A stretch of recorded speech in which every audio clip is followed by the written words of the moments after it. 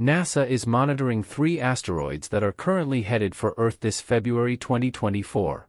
According to the agency's Center for Near-Earth Object Studies, the biggest asteroid from the group is almost double the size of Eiffel Tower in Paris. The first asteroid that will fly past Earth has been identified as 2008 OS7. As indicated in CNEOS database, this asteroid is currently moving at a speed of 40,712 miles per hour. It has been estimated to have a diameter of around 1,640 feet. NASA JPL has classified 2008 OS7 as a potentially hazardous asteroid due to its predicted close flyby with Earth. It has the capability of destroying an entire city if it hits the Earth due to its large size and fast speed. CNEOS predicted that this asteroid will approach Earth on February 2. During this time, the asteroid will be about 0.019 astronomical units or roughly 1.7 million miles away from us. The second asteroid to approach Earth in February is 2023 SP1. The asteroid, measuring about 1,312 feet wide, is currently flying at an average speed of 26,395 miles per hour. It is expected to fly past Earth on February 7. It will fly past from a safe distance of about 0.033 astronomical units, which is around 3.4 million miles away. Few days ago, NASA had also issued a warning about the potential impact of a lost asteroid, named 2007 FT3, posing a threat to Earth in 2024.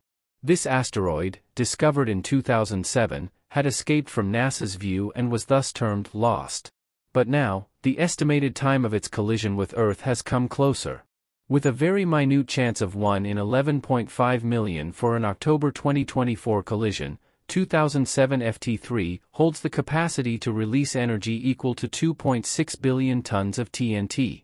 While it may cause damage in some regions, NASA has reassured that global harm is unlikely. Talking about an approximate date, the most probable impact could be on October 5, 2024.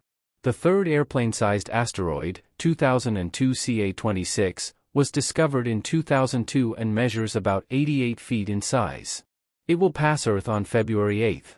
This one will come the closest to the planet, traveling about 391,640 miles from Earth. This means the asteroid will just be a little farther than the distance between the Earth and the Moon. According to NASA, asteroids are left over from the formation of our solar system. Our solar system began about 4.6 billion years ago when a big cloud of gas and dust collapsed each other.